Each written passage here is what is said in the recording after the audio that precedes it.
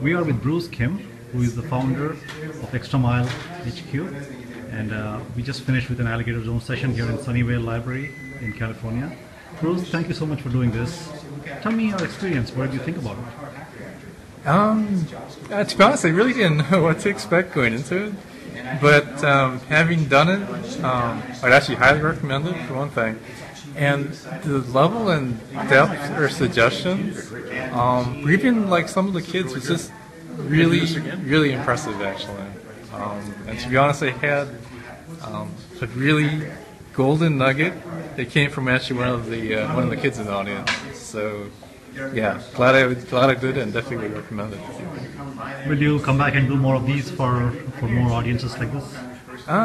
Yeah, no, I definitely would be open for it. And how about mentoring any of the kids? Is there something that you might be able to make time for to mentor any of the kids that are so engaged?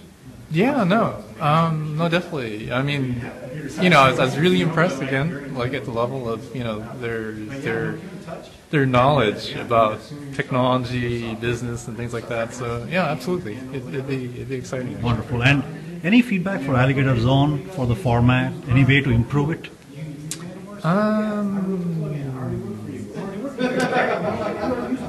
Not off the top of my head, I guess.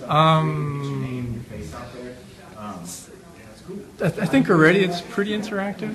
People are actually asking questions and things like that. I'm not sure how can maybe make more of that happen.